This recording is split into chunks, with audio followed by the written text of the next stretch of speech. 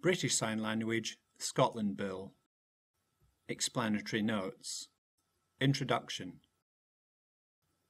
These explanatory notes have been prepared by the Non-Government Bills Unit on behalf of Mark Griffin, MSP, the member who introduced the bill.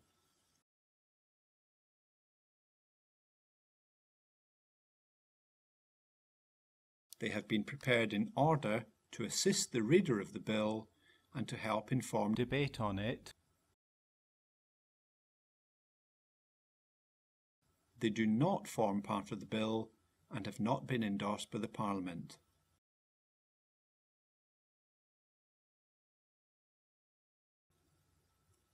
The notes should be read in conjunction with the bill.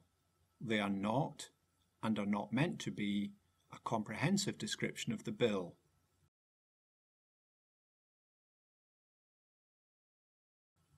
So where a section or schedule, or part of a section or schedule, does not seem to require any explanation or comment, none is given.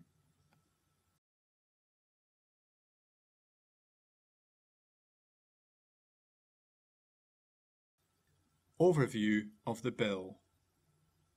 The British Sign Language Scotland Bill, the bill, aims to promote the use and understanding of British Sign Language, BSL, principally by means of BSL plans, which are to be published by the Scottish ministers and specified public authorities.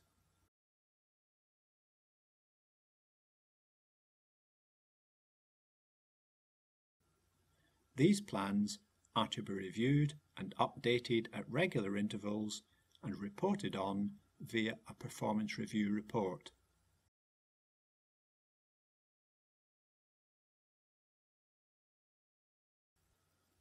Commentary on sections.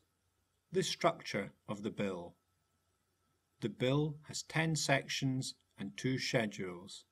Sections 1 to 8 comprise the main provisions of the bill.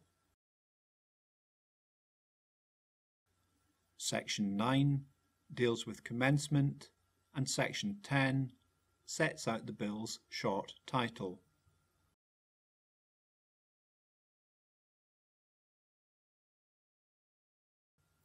Schedule 1 deals with special provision in the event of the early dissolution of the Parliament, and Schedule 2 sets out a list of public authorities to which the bill applies.